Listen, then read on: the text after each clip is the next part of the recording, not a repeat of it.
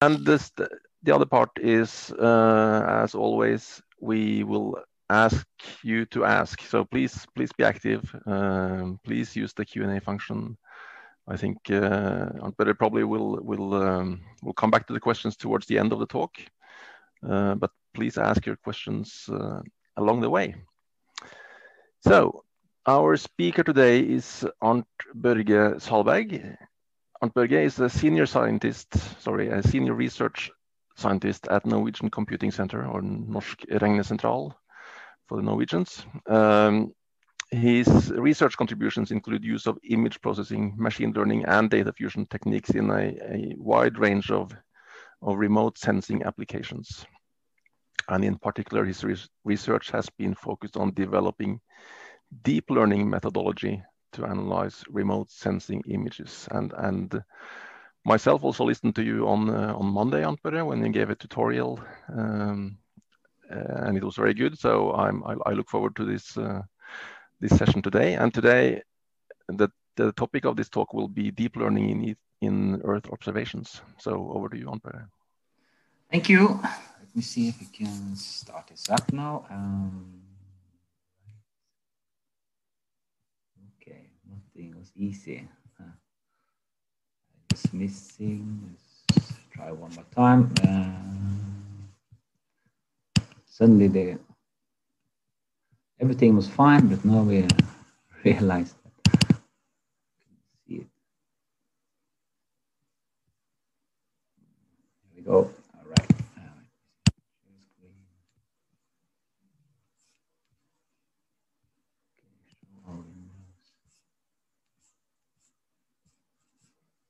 Interesting. Here we are. Okay. Okay, failed now. I don't know why. Try this. I know it fails when I try to launch the PowerPoint. But nothing is easy. So let me try one more time. And it's not Friday the 13th. No. All right, let me see. Now try that one. And try to open the Zoom here.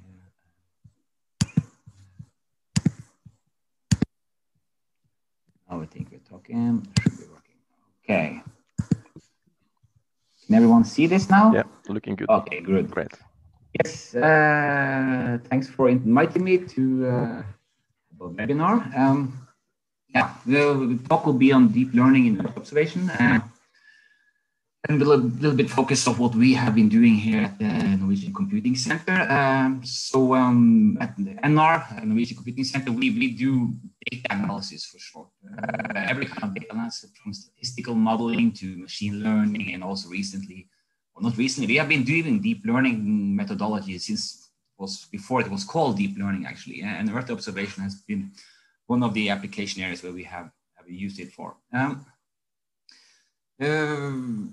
Yeah, just to start, I will just talk a little bit of what Earth observation is, go into some tasks that we try to solve and what kind of deep learning techniques we use to address that, and discuss mention some of the projects we have applied it to, and in the end we will also mention some of the challenges that you will face typically that you try to use deep learning or any of machine learning technique actually to solve these problems.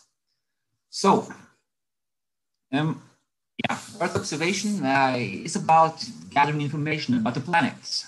It could be the physical, chemical, biological systems using remote sensing techniques. At the section for Earth observation, we mainly focus on data from satellites, airplanes, or drones. But then we also have projects we analyze seismic data, so you have a ship surveying the ocean, and all kinds of data are interesting for us actually. So this is Earth observation, and to do that, there are several sensors that we apply.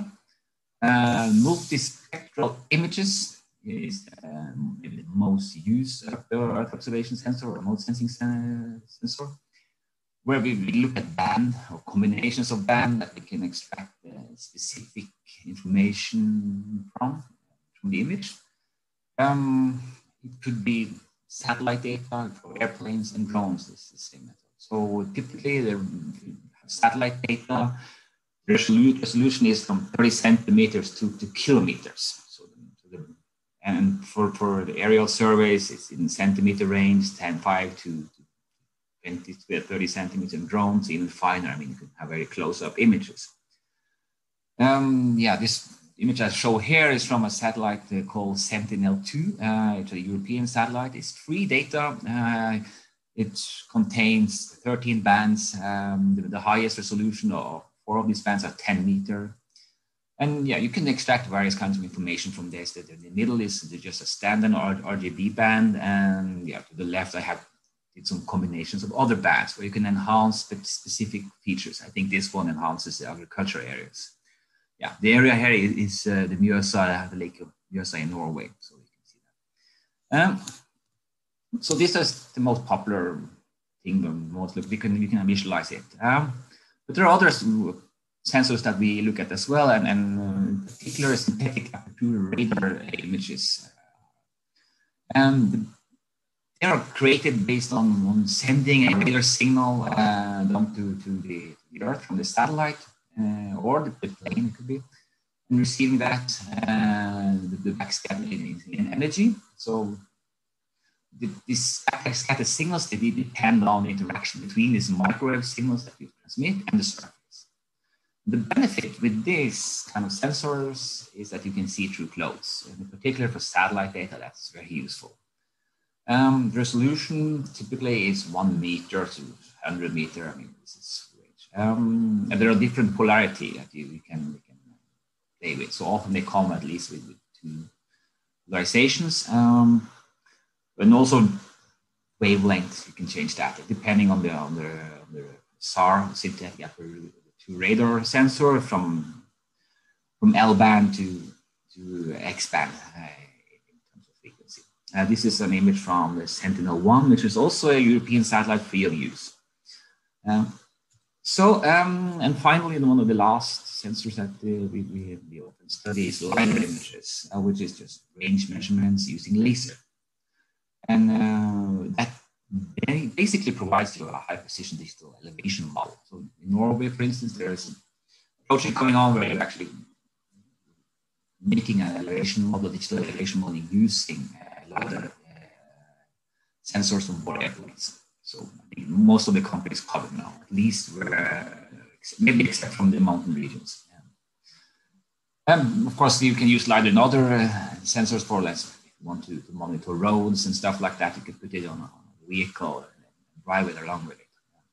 But you can also have it on airplanes. You can have oblique images like the one to do the left. But we basically look at auto-rectified images, like in digital elevation mode or surface mode, so you can extract heights of buildings and stuff like that.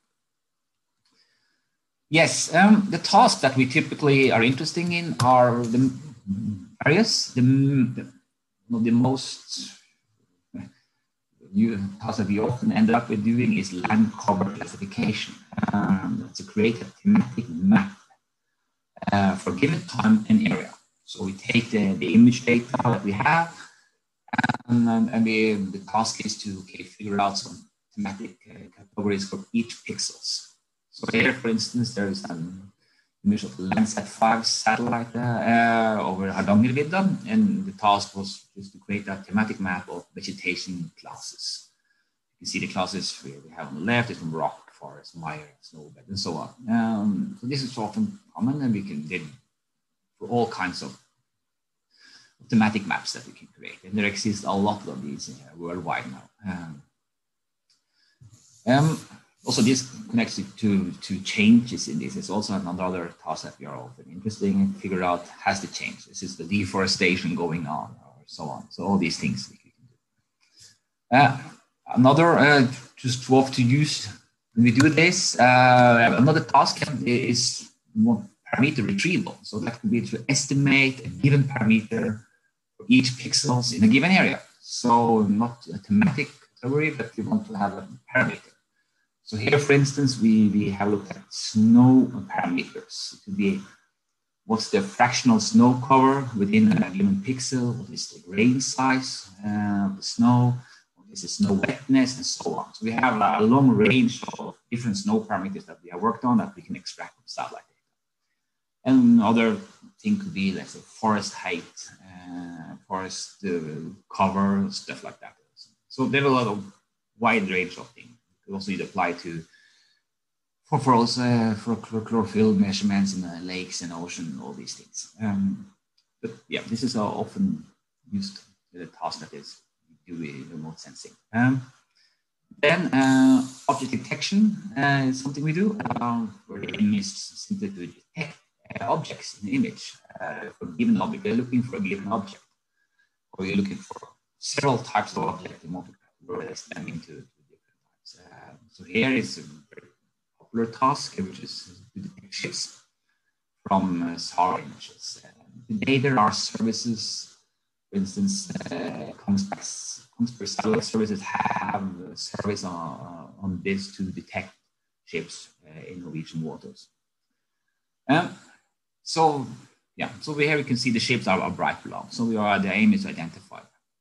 And we have done similar tasks for detecting seal pups resting on ice in the ice outside of Greenland. And we want to classify them in 2 different species. We can do that simultaneously. Yeah, and the last task I want to mention here is instance segmentation. So now we just also want to detect the object, but we also want to delineate it in the image. So here's another example from SAR data, synthetic radar, where we're looking for oil spills. So the aim is to figure out where the oil spills and to detect them. And oil spills, and this is,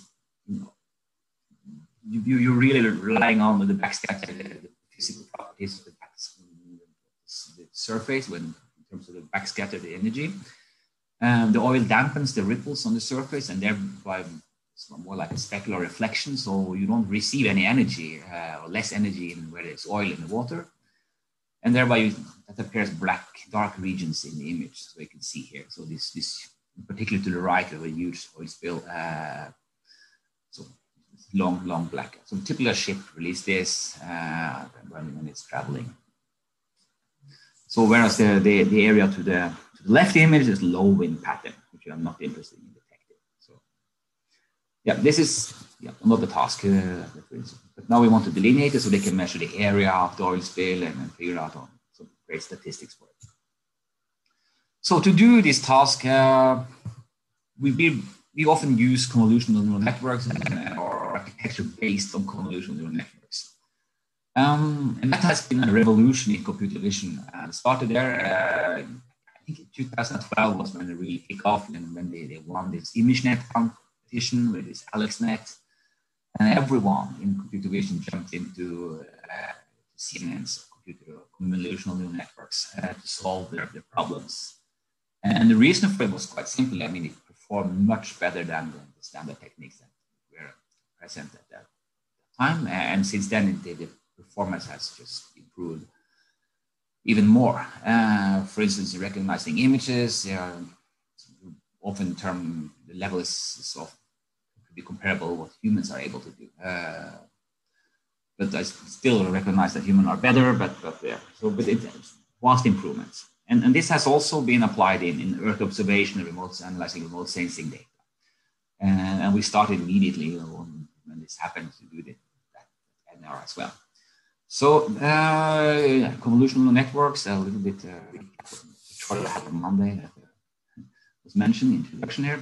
It's just a concatenation of convolution operation, filters, activation with nonlinear activations, and pooling layers. So we start with an input image, and we filter them with a multiple set of filters. We apply a ReLU operation, which means a rectified linear unit, and we are taking a new image, one for each response for each filter, and we do some pooling. We could do pooling as well, and do another filtering, and so on and so on. And what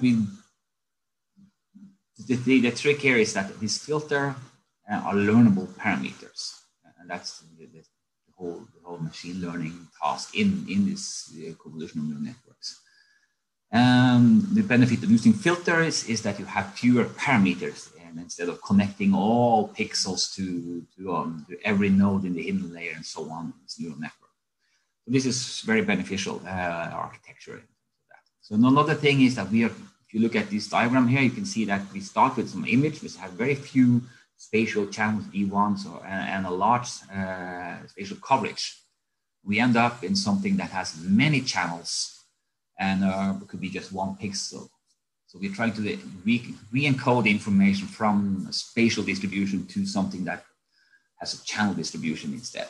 So which are more suited for mapping into, let's say, a classification of image content, for instance. And there are variants of this that we can exploit in order to do the task that we want to do, for instance, the segmentation task or parameter retrieval. What people do here is in order to learn these weights, we have a mathematical function, we call loss function, that compares the network output with the training data. It's labels. We need ground truth data to solve this. We send this input data through a neural network, we get a prediction, and we compare that with the ground truth in the loss function and adjust the weights or the filters of this convolutional neural network to match so that the loss is decreased. And this go on. So for a long time we can train. Typically it can take a day or something like that to train a neural network. It depends on the data and the size of the data, the size of the network. Yes, in Earth observation, we typically have a loss function.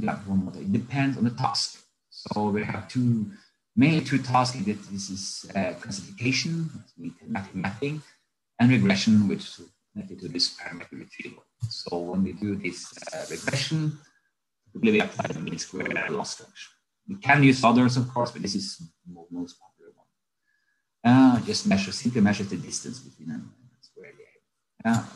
If you do classification, we often use a cross entropy loss function to do that. And if you want to do object detection, we have a combination of those two. We do the cross entropy for determining the class, the class of the objects, and we use mean square error to do the regression of the bounding boxes.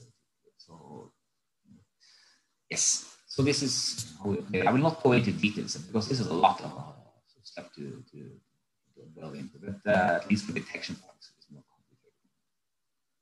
So in Earth observation, when we do pixel-wise semantic mapping, the most common architecture is something called a UNet. So the UNet is because it's how you can organize it as a U-shaped network architecture. So you send in the input image, and you do two things. You do filtering on that, and you send that to the output for concatenating with other layers. But you also will try to do the same stuff as I mentioned on the convolutional network. You're doing the filtering, and you do the nonlinear activation, and you do the pooling to reduce the size, and then you upsample it on the right-hand side of the U. And you do concatenation of all the layers, and in the end you have something that can just take the information via multi-layer image for each pixel and try to do mapping based on that.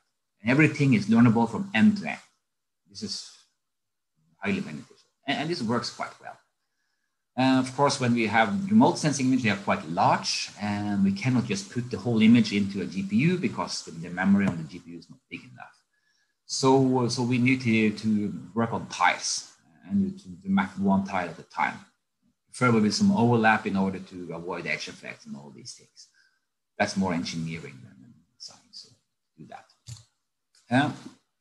We can another architect that we have worked on is going to mention because I have a very bright PhD student that's been doing that. He has invented something called dense-validated convolution merging network, EDCM, which basically is doing the same thing as mapping, but no, here this architecture relies on related convolutions in order to have the big field of view of what you are seeing, and he's doing a merging of that in the end. So in his results, he's able to outcompete the unit on in terms of the performance. But they both start. So if you want to start something and do this, I would just recommend start with a UNet, because if that doesn't work, there is something else that's going wrong. or you have something else that is bad, maybe the data or whatever. So that's a good starting point. We have also used it to do vegetation height mapping. This is regression. We're doing this parameter retrieval. We want to estimate the average vegetation height for each pixels. We had a project on that.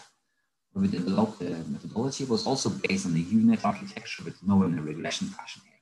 What we ended up doing was mapping the vegetation height for the whole continent, our African continent. That was quite huge, actually. It was 300 billion pixels, I think. We spent the Christmas back a few years ago to do this, but it works. And then we are able to do that quite efficiently. And in particular, since we only had training data from a few regions in Tanzania, so it was hard. So a lot of steps we need to solve in order to fix this. But general overview of this it makes sense at least. Another task, if you want to do detection. So the most popular architecture, one of the most popular, two popular, one is faster RCNN, which I will show here. Another one is YOLO, which is another detection network. This is like a benchmark for object detection. The faster RCNN has probably a little bit better performance, but it's a little bit slower. This consists of two networks here. There's the region proposal networks. Just find regions in the image where it can be the objects, and then we have this region pooling layer, which takes all these proposals and map that into a smaller grid by doing pooling, and then we do classification for each of these objects in order to figure out which class they are, and if this is an object or not. So most of them are excluded actually as background. So this is a very popular one, and it's been used a lot. We have used it in Earth observation tasks as well, and then particularly one thing where we try to use coastal surveillance, where the aim is to develop an automatic solution for automatic analysis of the aerial images, coastal surveillance. So an airplane flying on the coast, and they are creating movies, seeing, using a camera on board, and we are working on developing a system where you can identify the ships, if there are ships on the background or something else going on. So this is quite cool application. Yeah. So if you want to do instance segmentation, this can be used often. Architecture is something called mask RCNN, which is just an extension of this faster RCNN, but now tailored to solve an instance segmentation task. So it consists of the faster RCNN framework, but it also has a segmentation or automatic mapping network in addition, working in parallel. So not only to create the bounding blocks, we can delineate the objects in the image. We have an example where we have used that, and that is for traffic estimation, actually. The aim of that project was to estimate the traffic in urban areas from remote sensing data. That is aerial images we're looking at. The reason we want to do that is that these traffic estimates that we have today, many cities exist only for a few road links, so parts of the road network. So here's, for instance, the city in Larvik in northern Norway, where everything in purple has no traffic counts on, so no traffic estimation, where the red and the blue one has traffic estimates related to that. And that is the E6 road going through the city. So what we want to do is to develop, can we use this aerial image to figure out a traffic estimate for the whole city? So what we did then is, we did that in some project we had 2 years ago called AirCrypt, where we wanted to use that information for pollution. So they work in the method, and they have a method of downscaling this traffic estimation to figure out that the pollution in fine grid pollution in that area. So what we did here, we had these aerial photos. We had 2 or 3 photos for each for different time instance of the whole city, and we tried to detect all vehicles in the we see in the images, and we use this masked RCNN to find all of them. Well, of course, when we do that, we find a lot of vehicles, also parked ones, yeah, and that they should not come because they're not driving, and that's easy for the for some of them. We have, of course, information about the road network, but people are often parked along the road. And that makes it much harder. So that was the main challenge in this project, to exclude this. So what we did after we have this detected all these vehicles is to assign them to a road link. And then we estimate the traffic by using the number of vehicles and the speed limit there and the length of the road link, so we can find the traffic flow through it. So assuming that they're driving at speed limit, of course, that is a huge assumption we are making there. So, which often is not correct. So we did that. We figured out that, well, it was quite noisy estimates because we only have snapshots of the traffic. So even if you have 2 or 3 images, it's not sufficient. So meaning that we're often left with road links with no vehicles. And that's, of course, correct. But we get the counts over a wide area. In addition, we had these ground-based traffic counts from stations in the road. Could be loops or some inventory that is installed at the roads that counts the vehicles. So we use that for the roads links that we have. The road links where we have this, we used it. What we did now was to exploit the road network that is a graph to improve the traffic estimates on the road links without ground measurements. So what we did now, when we did that, doing some smoothing on the graph with constraints, methodology for that, we can compare it. And if you have, well, it improved a lot. The green one is the noisy satellite or the airplane aerial photos we have counted, and then the blue one here is the high quality one. So we compared that using a leave on out method, and the red one is the proposed. Of course, we don't know the answer of the road link, but it is much better than the green one. Yes, so doing that, we can estimate the traffic of the whole city. That was the whole idea here. So this one, deep learning, was a key component because it provides robust estimates of the number of cars in each road length. That was very important. Without that technology, we tried that before 10 years ago. We struggled a lot to do it. It was very difficult. So there are a lot of challenges when doing Earth observation in deep learning. The first is the annotation of the labeled data. What we often see is that they are incomplete and they're missing part. That means that not the whole image is annotated. They have excluded some areas for annotation because they were bored or too difficult, or I don't know, reasons a lot for not doing it. Maybe they didn't have a strategy. Remember, they are not labeled particular for machine learning. They are maybe labeled for other reasons. And it can often be imprecise. I mean, that's doing a quite good job. So here's a road network where we just have what the road network. We overlaid the existing road networks over the LiDAR images. And you can see, well, it doesn't. There are issues there. So using it as training data could be challenging, and we see that often in many projects that this is the case. So if it's not complete, we need to know where is it annotated, for instance, which or areas are excluded.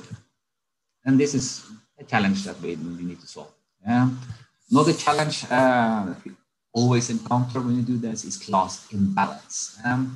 So if you have several classes, we want to find an image, One of them are frequent and the other would be rare. That goes particularly for vegetation mapping, where we have rare species contra this highly abundant species. See. So how can we train CMM with severe class imbalance? And then there are some approaches you can try, and is use class weights in cost functions. So we are weighting, putting more emphasis on the classes with few labels compared to the classes with a lot of labels. That's one way. There's a common way, something called medium frequency balancing that's commonly used. But you can do it. Reinvent your own class weights if you want. Another strategy is to have some smart sampling schemes. So when you are doing the deep learning, you often sample data in mini batches because you cannot fit the whole data set into the GPU. So you're sampling a small batch of it. And you can make sure that each mini batch has more or less an equal class distribution.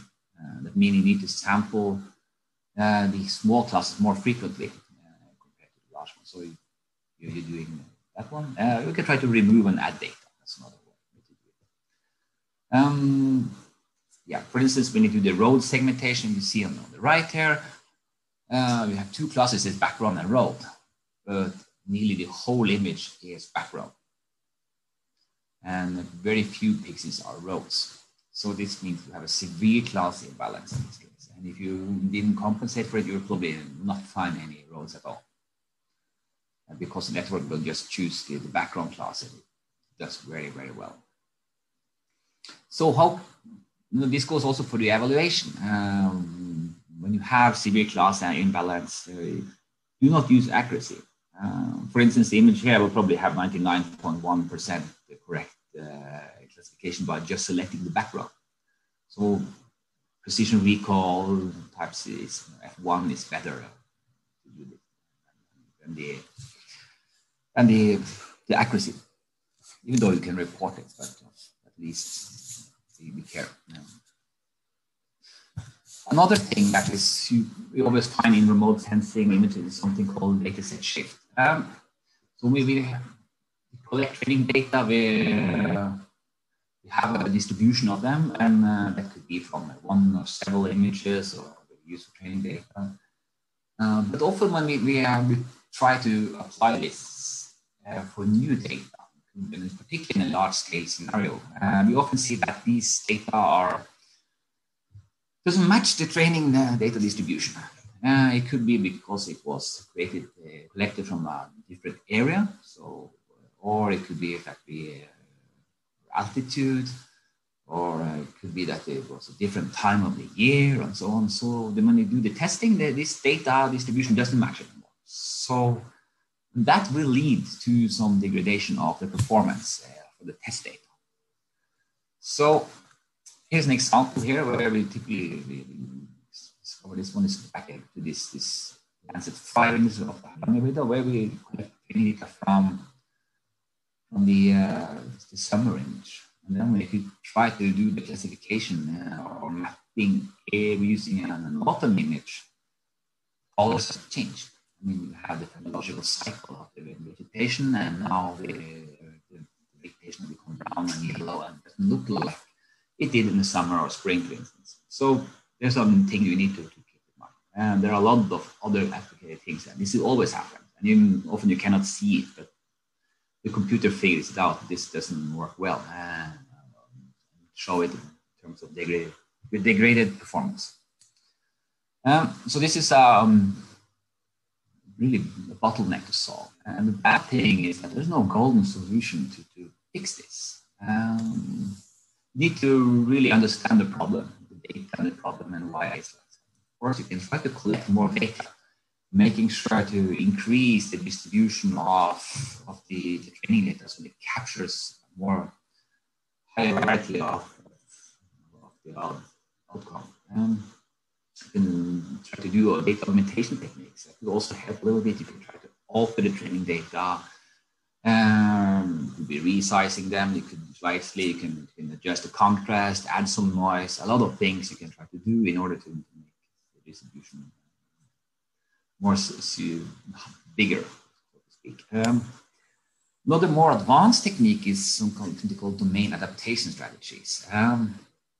And they could work, but then you probably need some domain knowledge also. And there are different ways to do this. Many of them are based on these general adversarial networks, which may work or may not. It depends. But there are no, I won't say there's no big benchmark technique in this area either. So this is a hot research topic going on. And maybe a fourth thing to do is semi-supervised learning, where you have unlabeled data from the test domain and include that in the training. Right? So that could be another strategy to work. If they are close, it may help. If they're too far away, it may not work. So that's not a strategy that I recommend. But of course, you don't know the labels of the training data, test data, so it's hopefully able to connect it to the training data, right? But it's not a guarantee either. Yes, so another challenge that we have is there's a need to model context or some physical constraints, so to speak, the context here in this case here. So here we did the project a few years ago where we tried to map roads from weather data, and that worked quite well in terms of the performance matrices that we were able to create. They were based on the pixel-wise accuracy, not accuracy, but could be precision recall. And what we figured out when we looked at the data in the prediction is that the roads were not connected to each other. So there were the gaps between them because for some reason the network thought, well, this is no road here. And that was strange because you know that road network is connected. You barely are missing 10 meters of road and then it starts again. So these are things that is hard to include into a deep learning model, which are pixel-based. This is one of the drawbacks.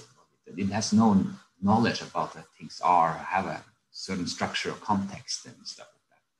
It only knows about pixels. And yeah, so there's definitely a need to do this, make things work. And so if you try to do something like this, you often end up that strange things can happen, things that you didn't expect, even though that the performance metrics that you apply are quite good when evaluating. Yeah, so this is a need. Another need that is to incorporate physics. I mean, this is many models already are physical based, and it could be. For instance, here we have the snow monitoring. And there is a physical constraint between these products. If the fractional snow cover is 0, I mean, there's no need to create. I mean, the snow wetness and snow grain height should also be 0, not calculated. This doesn't make sense. These are other things that we can do to use the physics into this network. It's not easy. There's so many variations of the physics and how we can come, how we apply it, and what we have and what we know, and so it's not. And how to build that into the architecture is not easy. So this is another challenge that we need to do. Yeah, pretty much the end of my talk, I think. So yeah, this is the conclusion. So what we have to say here is that deep learning can solve problems we could not solve 10 years ago, that's for sure. The performance is much higher now than we had, and it's often easier to do it. 10 years ago, we needed to spend a lot of time engineering features to figure out something, good features to describe the image, or the content of the image, and then apply those features into a classifier. This step has been included now into the learning model, so it's much easier. However, it's not more intelligent than the training data we create. It's highly dependent on the training data, and this is the most important thing in designing networks, is training data. This is where often, if it doesn't work good enough, it's often related to training data or some lack of it or precision of it. And there are still a lot of challenges to be solved, in particular the one that we mentioned in the end. And this is something that we will do in the future. We have recently started an SFI called Visual Intelligence together with the University of Tromsø, which is leading this, and the University of Oslo, where the aim is to solve all these challenges we have with image data, like context modeling, including physical constraints, data sets, challenges with that, domain adaptation, all things we can think of. And hopefully we will be able to do this much better in the coming years. After. Yes. Okay, that's it. I'm open for questions. Well, Børge, thanks for the presentation. Very interesting, I think. So, people, please ask your questions in the Q&A. We have received a few questions, Børge. The first one is kind of general, so I think you have to, you'll find a way to answer it in a general way as well. It says, how long will it take to train the CNN for a typical task, and how accurate is the classification or the regression problem? It's a general question. It could be everything at the answer. Well, there are many things that for training. The first thing is, okay, what's the size of the network you have chosen to use? And that impacts. If you have a small network, it runs much faster than a big network. That means how many parameters there are. Another thing is, how big is the data set you have to use? One thing, and in terms of what is, of course, the data set, the bigger data set, you can expect better performance. But in order to achieve that, you need to train longer until it starts to get overtrained and then the performance doesn't improve anymore. And the last thing that's also very important, what kind of hardware do you have? And one thing is the GPU. Of course, if you have a very old GPU, it takes longer time and you have less memory on it. So you need to have a sample often from the disk instead of just all these things. And the next thing is the hardware drive.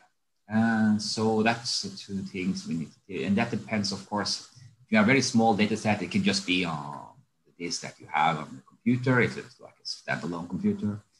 If it's a big data set, you may install an extra hardware, storage on the data. And that needs to be fast. That impacts a lot. For instance, I think yesterday, I mounted a new drive on my computer that I had under my desk here, and that was an NVMe drive, something like very fast, 4 terabyte.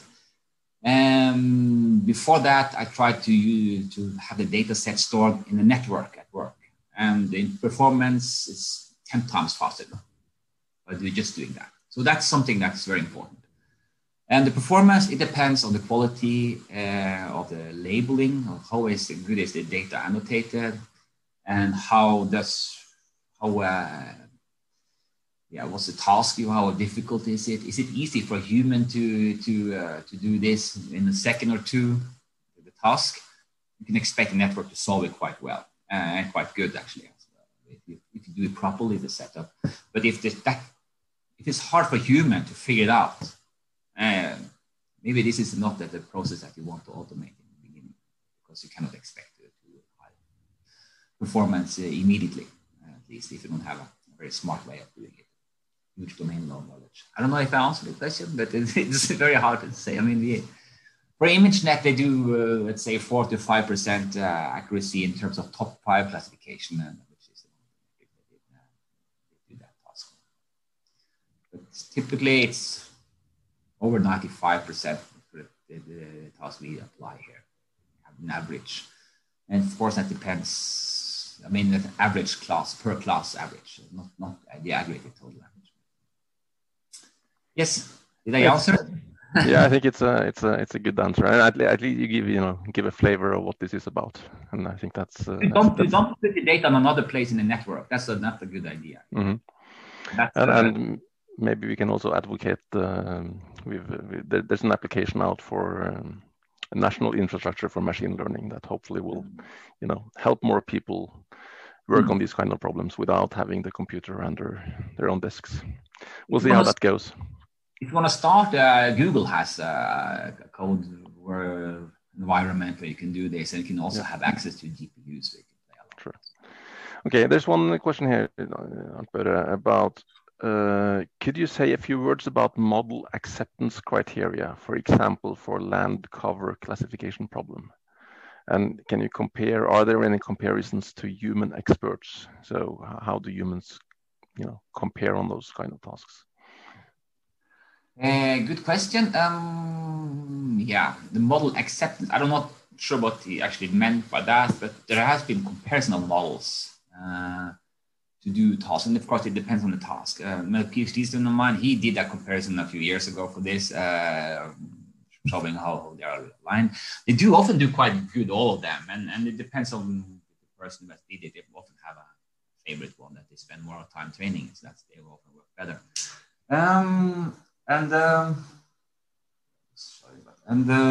So look at survey papers, stuff like that. And if you want to figure out, there are been becoming more and more of them. And what was the last part of the question? Comparing that to human. Yeah, the human. Yeah, that's what we do when we create the statistics here. When we do the training. The training data is to some degree created by human, and of course, then the humans are often labeled that in images themselves. It could be a very, very high resolution image. They sit there and draw polygons around what they want to do. And that's the way they label the data. So they have not all data from field surveys. So of course, there's always a mismatch there. But yeah, I guess humans are better, I'm pretty sure. But let's say you do, so that you do 90% accuracy of compared to human, I guess, something like that. I don't know. It's very hard to say. It depends on the task and how difficult it is. So it's very, very difficult to give a specific number. But a follow-up on that one, Arnt-Børre.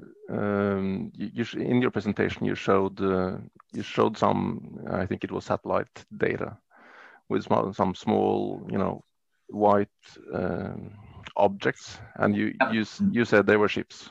Yeah. I couldn't tell that was a ship. No, and that is there are humans identifying it, and often when they do training data for that, they're connecting to the AIS on board the ship to figure out where it is. So that's the way they can do it, of course. And then they have long experience with it, so they know what the ship looks like and all these things. But of course, to be absolutely true, they should have some very high resolution image simultaneously, optical, to say this is the ship. But yeah, so that's difficult, and there will always be cases where but this is an expert. So when you have experts labeling the data, like say for medicine, it's not for us to figure out where the cancer cells are. I mean, you have trained experts to do this task. I suppose. Well, so this is to say that compared to humans. I mean, you need to compare it with having several humans, and then you put your methodology in and see how does it work. Are you biased compared to them? Good. How about this one? How about uncertainty specifically for rapid processes in high latitudes? Combining satellite images where one is more outdated than the others, I suppose. So taken at two different times. How do you take that into account? I didn't understand. What should we use the uncertainty? What is the uncertainty?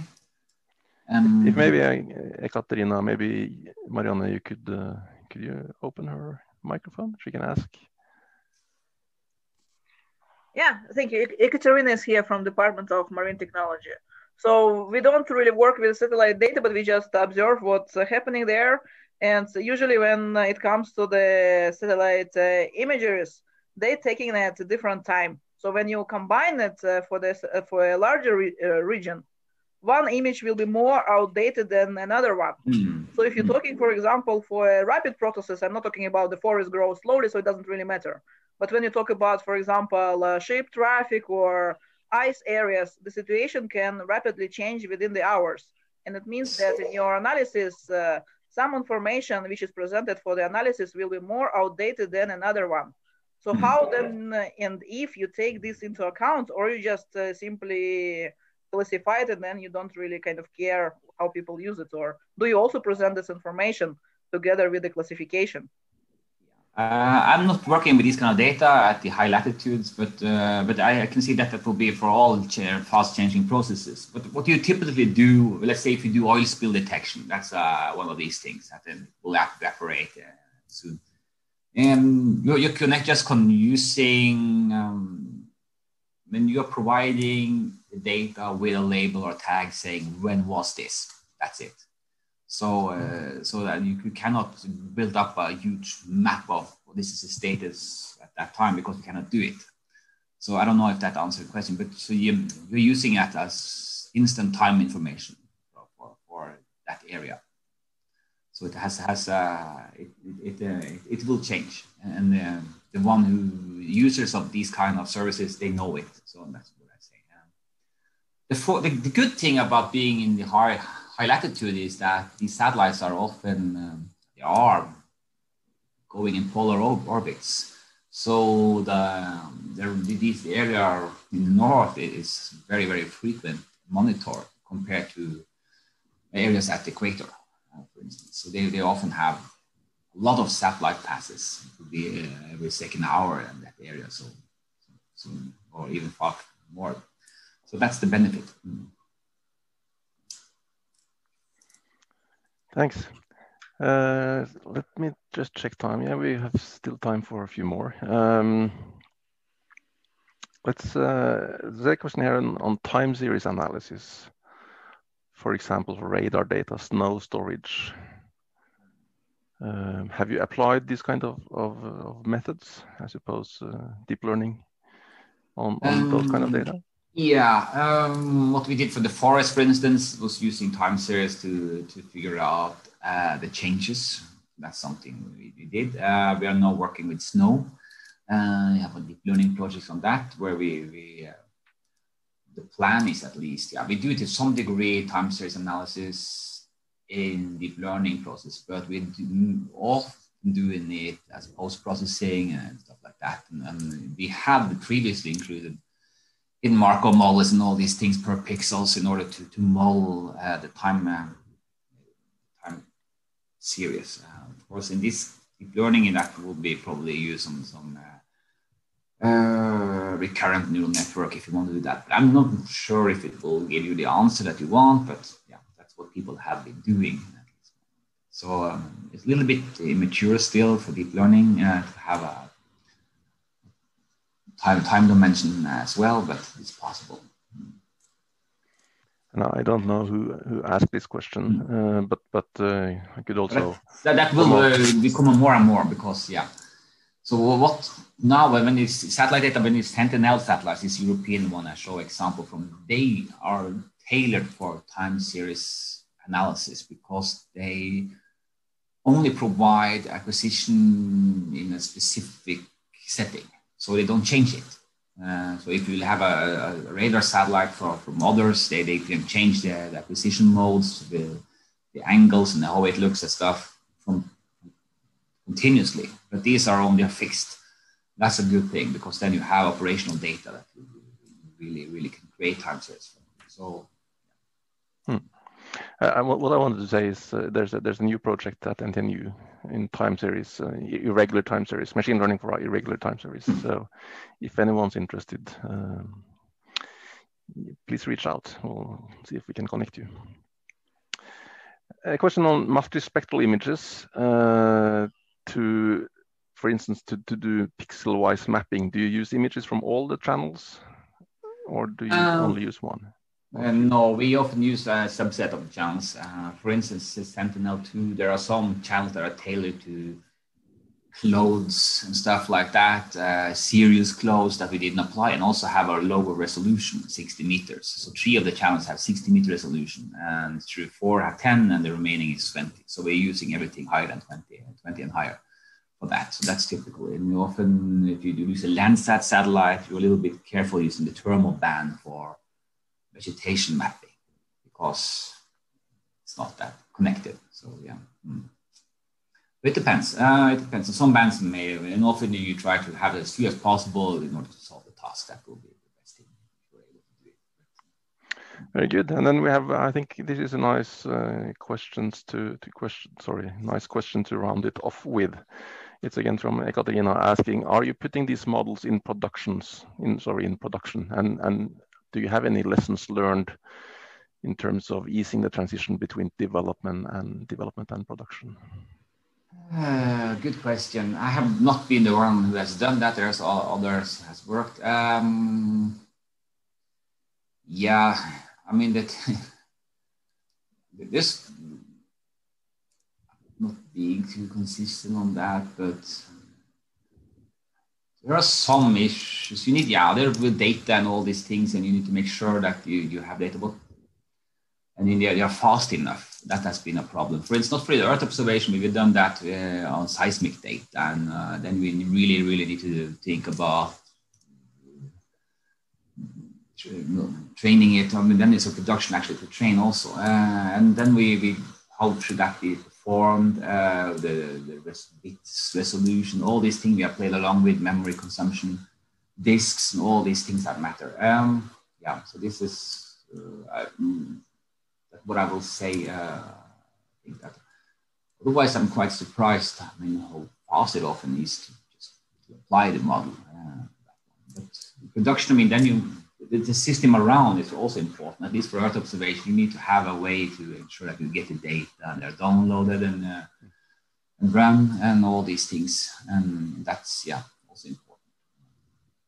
I'm not sure if I'm answering the question. So there are, at least depends on what kind of framework we are using. PyTorch, they don't have yet a specific production environment. They're starting to get this just-in-time thing that could be used. But yeah.